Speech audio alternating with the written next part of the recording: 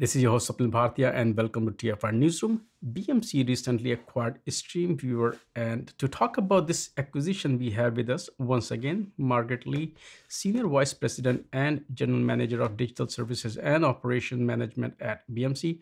Margaret, it's great to have you back on the show. Thank you as well. Glad to be here.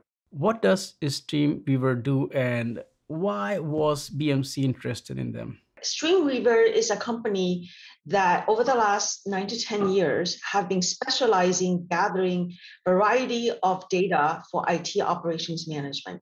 They have built dozens of adapters to gather data from most popular IT operations data sources. For example, connectors to Splunk, to Dynatrace, to other cloud vendors, to SolarWinds. They really are very adept at gathering a lot of operational data for IT management teams. So what was their core strength or offering that you saw can, bring a lot of value to BMC? As we spoke last time, BMC is going through a transformation. And on portfolio side, we're doubling down on AIOps. We believe that in the future, with a large volume of data coming into IT operations teams, it is critical to use AI to find probable root cause analysis to manage risk and prevent outages. So with that strategy, it is critical that we gather as much data from customers' complex topology as possible, right? At the end of the day, your root cause analysis is driven by how much information and data you have of the customer's environment.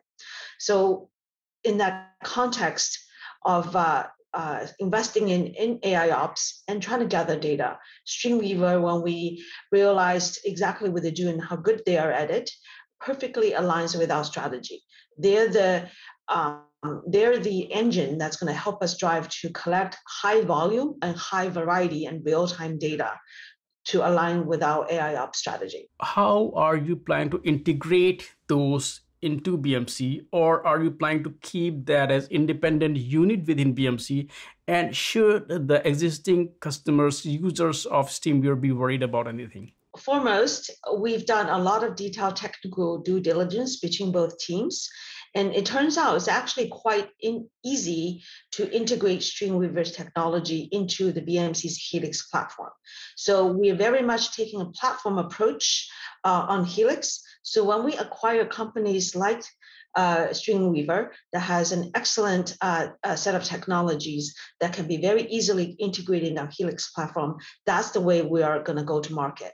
So that means for existing Helix customer, right, they will just very quickly see expand the ability to collect data and thereby improve their analysis using our AIOps. For StreamWeaver's customer, right, of course, they're not using StreamWeaver standalone. That means they're probably today already collecting data, working with some monitoring, some AIOps solutions. So we will definitely offer to those customers an alternative and then welcome into the Helix platform. So we are not going to operate StreamWeaver as a separate business unit or team. They will be very tightly integrated, incorporated into the Helix platform and the Helix team. You, of course, cannot talk about the next acquisition for sure. But if I ask, if we look at your trajectory, the transformation, what are the areas where BMC will be focusing on, where we can see more movement, growth, and transformation? Right. So the areas we're investing in is 4 areas within Helix. First is the platform, and StreamWeaver acquisition is actually a example of that. It expanded our platform's capability to collect data, to do analysis, to common services. That's one. Second is we're investing significantly in the service management space to introduce AI capabilities and high-end DevOps capabilities into service management. Thirdly, like I already mentioned, is the AIOps to gather data and do analysis for IT operations teams. And the last one is a new one that we're investing in is called service ops. So that is a reflection that for many customers, whether it's end users creating tickets reflecting a website or service is slowing down or inaccessible, that's just one side of the coin. The other side of the coin is really from IT operations perspective, looking at servers, containers, deployment architectures, what is trending from green to yellow to red. So those two are two sides of single coin. And BMC is uniquely positioned to we have the data around outage tickets, change tickets, problem tickets. We have the data around logs, metrics, and health of the system in the backend.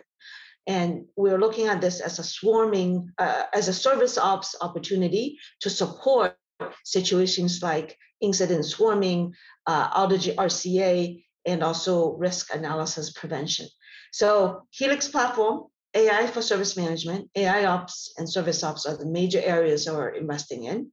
In that context, we are definitely looking at a number of partners and potential acquisition that can align with our strategy. One thing that you mentioned, health of system or risk management, especially when we do look at a lot of cloud native workloads or any mission critical workload, we are also seeing increase in attacks, whether it's ransomware or even there is an increased focus on security as well. But security is not one thing. There are so many things you have to monitor, you have to log, and then you have to take action about it. So where does security fit into either Helix platform or BMC's larger strategy to help, as you mentioned, these big clients and customers? Right. BMC absolutely has security as one of our main pillars. If for anybody who is familiar with our ADE strategy, one of the key dimensions of the 5-dimension ADE strategy is cybersecurity. So from a Helix perspective, right? So we're looking at logs, we're looking at server return metrics to detect anomalies, right? And those anomalies could be operational, but those anomalies could also be access. And looking at the patterns as users log into systems, if there's an anomaly that aligns with the security dimension, we'll be able to build alarms and prevention items for customers to be aware of as early as possible. In addition to anomaly, one more factor that plays a very big role in vulnerability or risk is also human factor, which is misconfigurations, or unnecessary access. What is Helix doing to kind of people-proof itself? So this is where one of our strategy under the Helix platform, there is a whole set of capability under intelligent automation. You're exactly right. Sometimes the vulnerabilities are introduced inadvertently because too much manual tasks, right? So when you're, for example, in an environment that is running low on resources, you want to add additional capacity, whether it's on-premise servers or in cloud container-based nodes. All of those type of tasks need to be automated, right? And need to be logged and need to be auditable. So these are all things that lend themselves to automation. So we are, for example, in the most recent release of the Helix platform, we can integrate with technologies such as Ansible, such as our server automation and server orchestration tools. So that way, these things can be automated, and those actually are probably safer than have a lot of human steps, manual steps. Margaret, thank you so much for taking time out from your schedule today and talk about this acquisition, also your strategy for StreamWeaver, and also the transformation that BMC is going through. And as usual, I would love to have you back on the show. So I am excited about our next conversation. Thank you. Thank you for the opportunity.